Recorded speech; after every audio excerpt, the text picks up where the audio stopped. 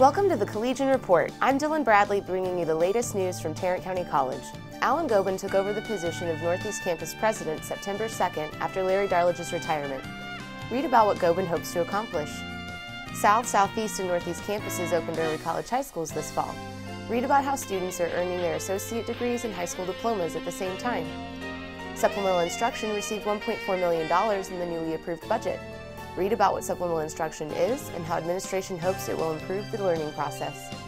You can read these and other stories by picking up print editions on newsstands every Wednesday or by visiting our website at collegian.tccd.edu. You can also follow us on Facebook and Twitter.